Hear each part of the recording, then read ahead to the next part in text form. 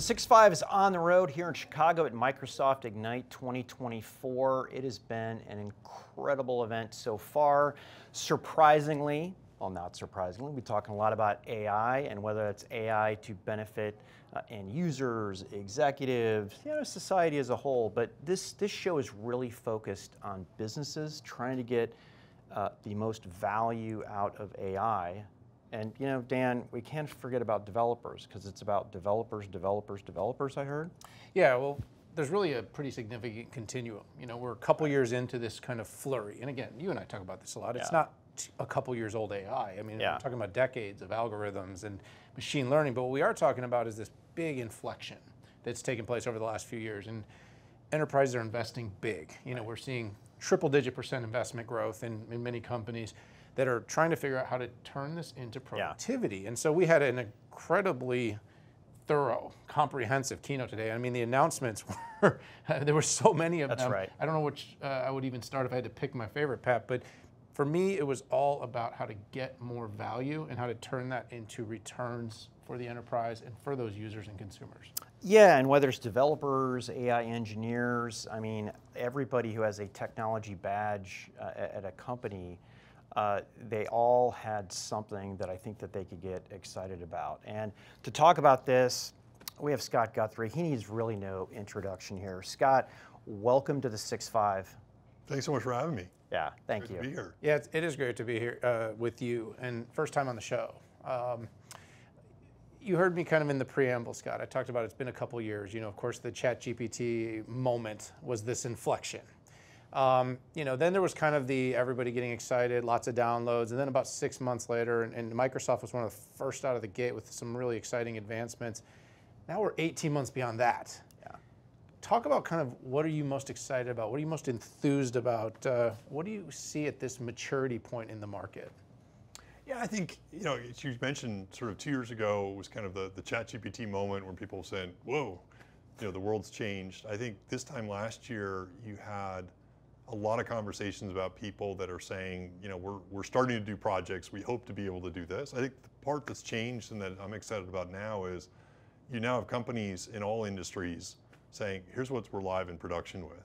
Yeah. And I think that productization of these large models for whether it's the financial industry, and we had BlackRock on stage showing off, and talking about how they're integrating AI into Aladdin, using Azure AI, whether it's BMW, who's integrating it with IoT sensors in their cars and doing AI, whether it's McKesson, that we showed a good video of, that are doing cancer drug discovery. You're really starting to see it being used, and being used, both from traditional tech companies, but also leading edge companies in every industry. Yeah, it's incredible. I like to look at generative AI. Well, if I look back, dial back, there's been a lot of tops-down edicts, right? Sometimes moving off the mainframe to client server, going to the cloud, right? The board and CEOs. But ultimately, what happens is it trickles down to the developer, right? Mm-hmm. And we're seeing the same thing with generative AI, right? We had just this incredible pressure. Hey, what are we doing in AI? How do we take advantage of this? But ultimately it ends up on the desks of the developers. So there's a tremendous amount of pressure here. How do you foresee, what does the developer experience look like in the future? I think developers are really the bleeding edge of how generative AI is going to be used to kind of transform every job ultimately. But I think if you look at GitHub Copilot as an example, that was the first application that we built and brought her at Microsoft with these large transformational models. And it started off as, how do we improve code completion and IntelliSense in the editor? And then we kind of added, how could you add a chat window next to it so that you could ask more broader questions? And now it's being used for generate unit tests. We showed off a demo in my keynote of how do you use it for advanced security to actually analyze for security vulnerabilities and then propose fixes for those vulnerabilities. You're going to see it, and we've already got it in the pull request process. So right. Code reviews and writing up the pull request notes. And I think you're going to sort of see AI be used across the software development lifecycle. And then the other thing that we started showing today And it's fairly transformative to developers. I think we've got more than 3 million developers using it today. And on average, people are seeing about 55% productivity wins with coding. And then the stat I like the most is just people enjoy their jobs more. And we see 70 to 80% of people say, I feel more fulfilled because I'm working on tasks that I enjoy doing versus I'm not having to spend as much time on some of the work that is part of the job, but it's not the fun of it. And I think you're going to see this be driven forward. And then beyond just kind of the core coding experience, I think the other thing you're going to see is, and we demoed some of this with our GitHub Copilot for Azure, is the ability to kind of take platforms and infuse it into the chat so that you can actually go beyond just coding. Yes. But you can see, how is the app doing in production? What is the cost of this app? How do I reduce the costs? And then we also showed off with our Azure AI Foundry and GitHub integration, how can I use the models in GitHub? How can I do version control of the models in GitHub? How can I test evaluations? And you're going to see really, I think, GitHub in particular be the home for developers, but also the home for AI development. And I think we're just getting started in terms of the full potential of using generative AI to help developers do AI. Right. And it's going to be exciting over the next couple months. Yeah, just a personal aside, my son's a data science major.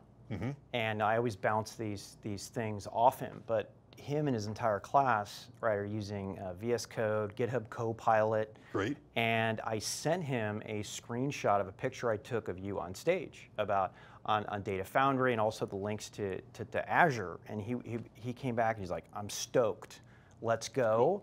But the amount, the speed at which these tools are taking off, I think it's pretty safe to say that AI landed first with the developers that were making AI. Yep. It's just fascinating. It's been a long time since I've seen anything like this take off. It's super exciting. The pace that we're in right now is, to your point, I mean, I think back to, I think there's really only maybe 2 or 3 transitions I've seen that have moved at this pace. I think one was the emergence of the smartphone. I think one was the emergence of the web. And then probably the one before that was probably the emergence with Windows, where you suddenly had apps that within a year came out that just people hadn't envisioned or imagined before. And I think this is both a technology moment, but it's also a moment where end users are going to be profoundly changed in terms of how they interact with technology as well. Yeah, and the interesting thing is the data would probably prove that those earlier inflections actually didn't happen as fast as this one, because we kind of see on all those charts. But I think to your point, it's sort of the feel that you start to feel something meaningfully change. And by the way, I think it's interesting to capture for the record. It sounds like you're very bullish on the role of the developer, because there is a bit of a continuum of experts that kind of have this perspective of everything from developers will be really important to some people that are like, oh, in a few years we won't need them at all. And I think we've all agreed that that's not where it's going, but I think somewhere in that continuum of how it's going to evolve.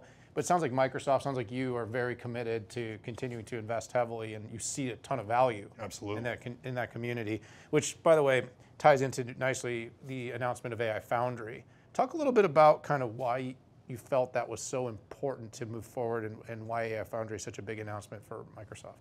Well, I think one of the things that we've seen as organizations have kind of tried to move from kind of proof of concept to production is, it's that previously, certainly a year ago, there's so much AI technology coming out. There's so many different models. There's so many different tool chains. There's so many different frameworks, and organizations and developers were really struggling to figure out, okay, how do I make all this work together, and how do I make the right set of technology choices, and do it not just to release once, but everything these day and age is a continuous release process. And so if you pick a model, or maybe you pick 2 or 3 models, and you get in production, and then a new version of those models come out, how do you know that you're not going to both improve quality in some areas and regress in others?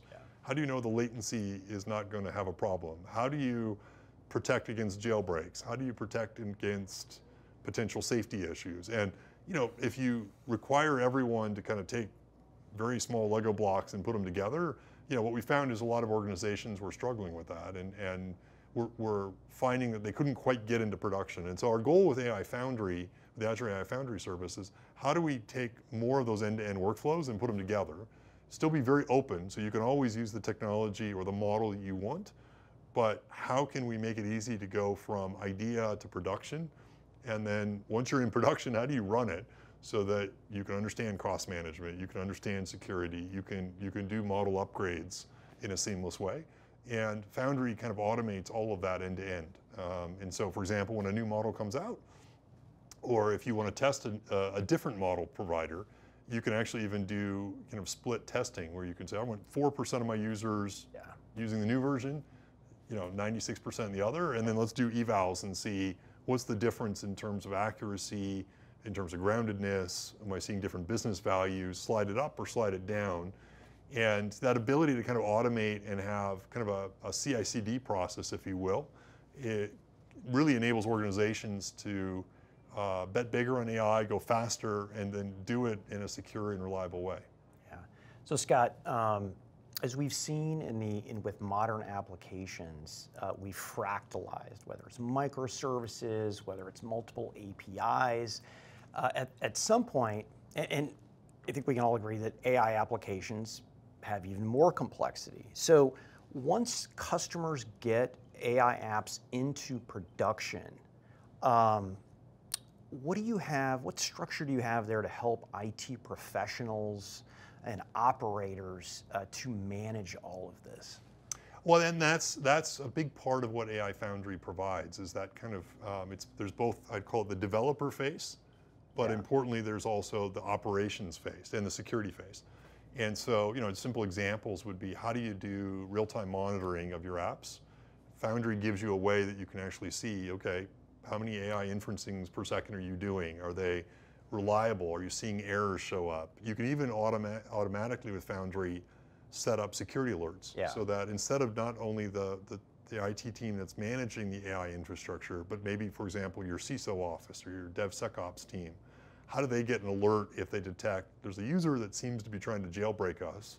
Right. How can you take that signal from the AI system, but also look at what other web pages on the site are they using? Are they accessing other APIs? Right. What else are we seeing from this IP address?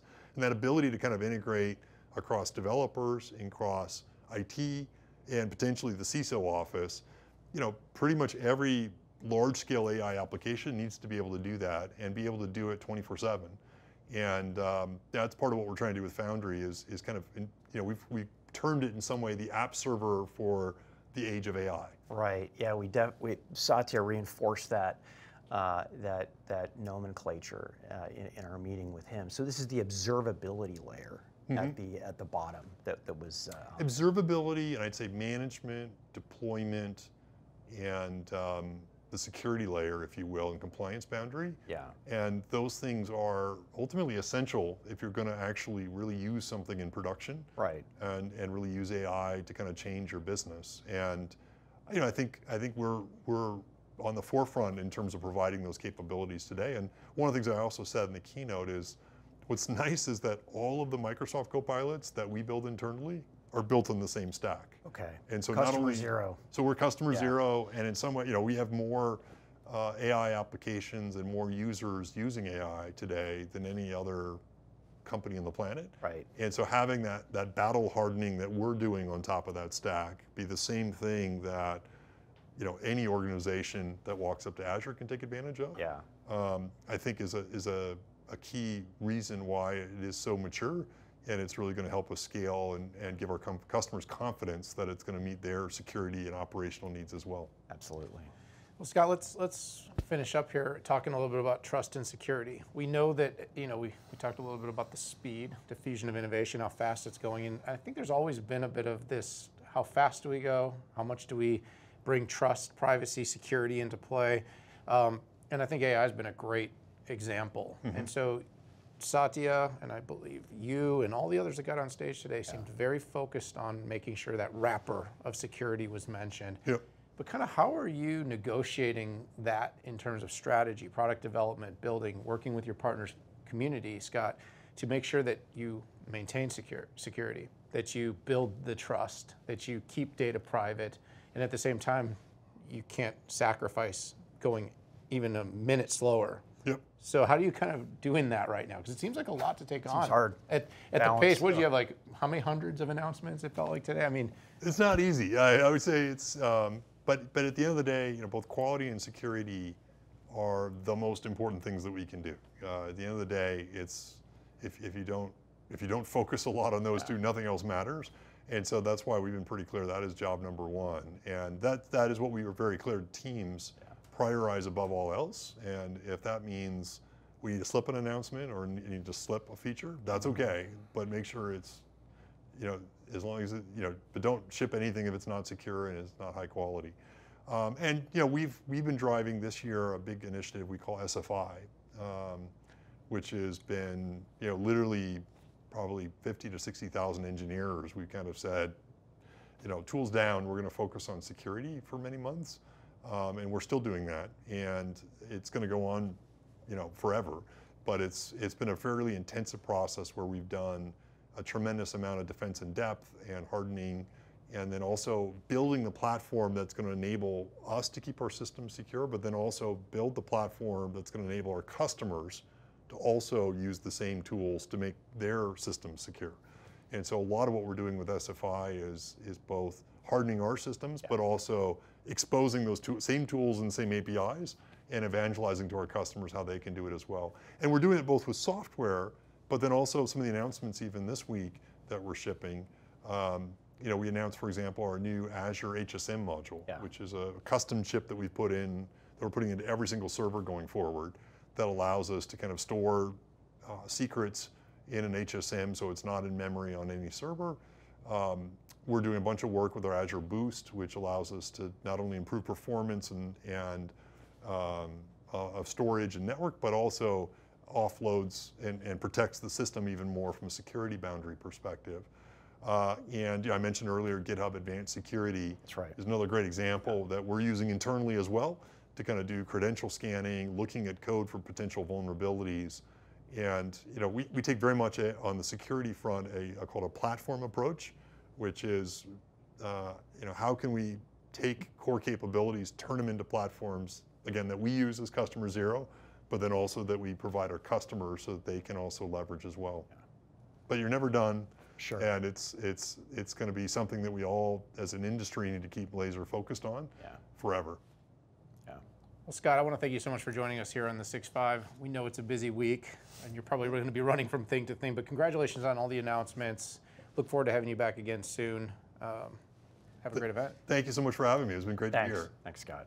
And thank you so much, all of you out there watching the 6.5. We are on the road here in Chicago at Microsoft Ignite 2024. That was Scott Guthrie. Great conversation.